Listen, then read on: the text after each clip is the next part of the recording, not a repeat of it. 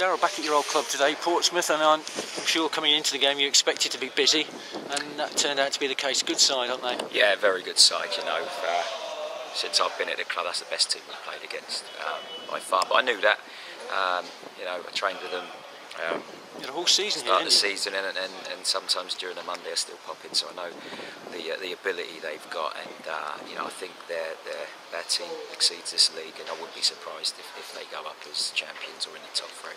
Having said that, actually, first 10 minutes we did okay, didn't we? And then our Achilles heel at the moment seems to be conceding daft goals, set pieces. Yeah, that seemed to be the way. You know, we fought first sort of 7-8 minutes. I'm not sure what time they scored the first 13, goal. I think it was. Yeah, I think we thought we might be okay here, and then we conceded the goal, and then after that it just felt a bit like an attack v defence, and it was difficult to contain them, and you know, we couldn't get the grips with the lads overlapping and getting in behind us and fizzing those dangerous balls across our 6-yard box, and you know, and unfortunately the second goal came, and you know, it was an uphill battle from them.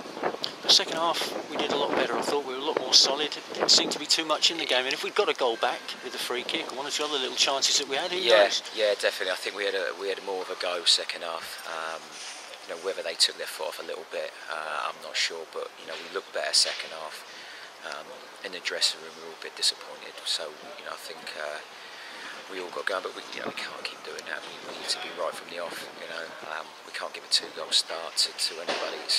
Again, it's difficult to come back from that. But you know, the positives you've got to take from it is the second half was a lot better. But unfortunately, you know, we conceded a third goal. But yeah, you know, that sometimes happens, especially when you're trying to chase a goal. You come back into the side today, missed the last 2 games.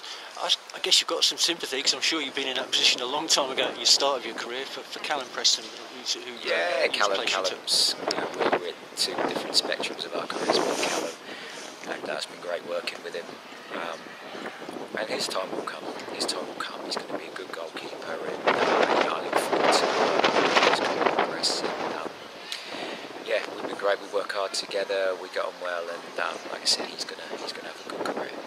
2 home games now coming up. The chance home form's been really good. 6 wins out of the last 7. We need to get back on it at home, don't we? Get up that table again. Yeah, definitely. Yeah, you know, coming off the back of 2 defeats to you know, to a good side Wycombe and a very good side today.